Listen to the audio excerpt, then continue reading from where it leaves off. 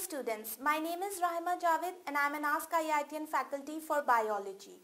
I have been associated with askIITians since 3 years. All living organisms need food for their survival.